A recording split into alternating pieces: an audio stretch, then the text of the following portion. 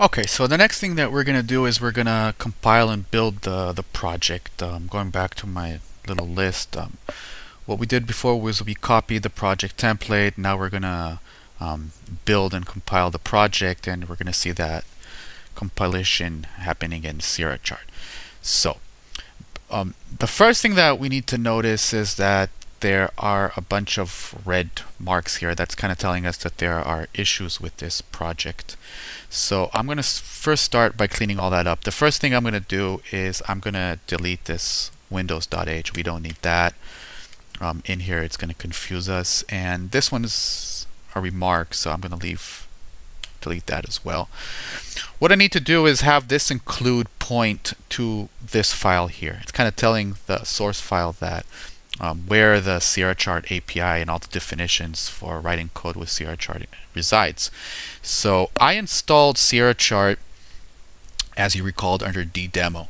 Okay, so if I'm looking here, I see d demo, and then I go into Sierra chart directory. There's going to be a directory called ACS source. I'll drop into here, and under here there's a file called Sierra chart .h. Okay, this is the file that this code is looking for. So all I really need to do here is first of all just change the path. Okay, so I'm changing the path to d demo Sierra chart ACS source, and voila, I can see that all the red marks have disappeared. Okay, so that's the first thing I need to do.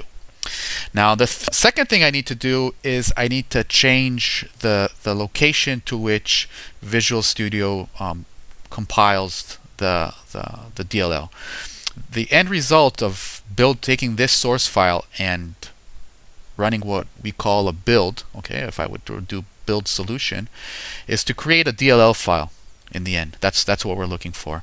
If I look under the Sierra chart installation directory, okay, and in my case it's going to be Sierra chart data. Within this data directory, you'll see that there are a few DLLs. Okay, I have my user contributed studies DLL, WOPR.dll. These correspond to, if I open up Sierra chart, I go under studies, and I go add custom study, I will have these two, user contributed studies and WOPR. As you can see, if I highlight this one, I see that it's under D demo Sierra chart data. Similar to these two, ours need to be also on this list, and in order for them to get onto this list, they need to be under D demo Sierra chart data. Okay. Now, for some installations, this might be a bit different. Okay, your data directory might be in a different location. You can also move it if you want to. To find out where yours is, you go under General Settings, pop that up, and right here you have your data files folder. Okay, and you can see that mine is under D demo Sierra chart data. I can also change it to a different location, but you need to have Visual Studio compiled to whatever Sierra chart is has this set for right here.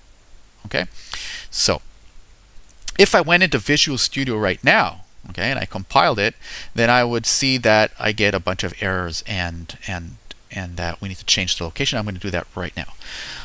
The first thing I'm going to do is I'm going to change here from release to debug. Okay, so we're going to be building a debug version of the DLL, and I'm going to come up here and click build solution.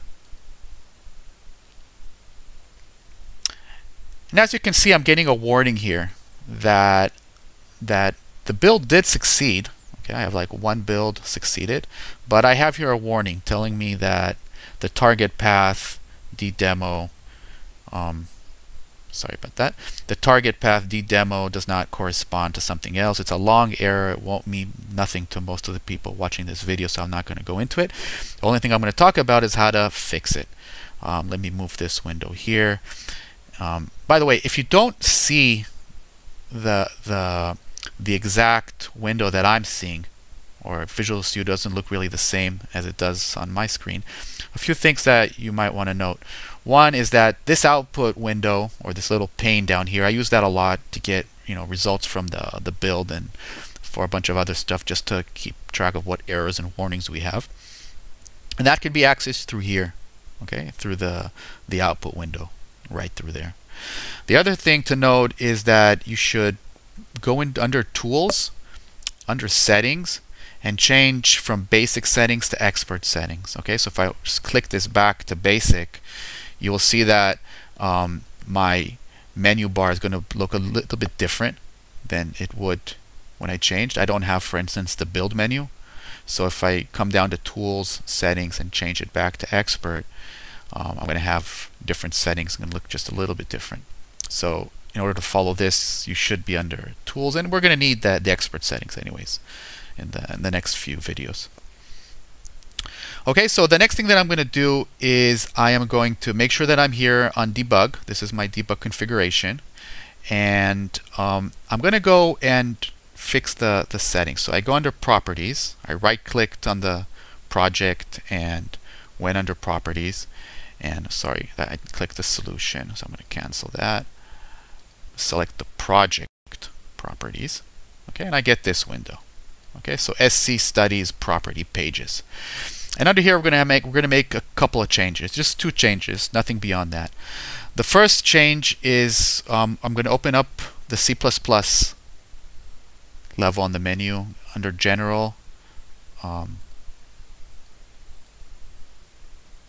Sorry, the linker, and under General I'm going to look under here, and I'm going to change this to reflect where my installation and my data directory reside, which is under D demo Sierra chart data, as you recall, right? D demo Sierra chart data. And this is telling that the output file needs to be by the project name, whatever we call the project.dll, and it's going to be under ddemo. I'm going to copy ddemo data, just like so, including the slash.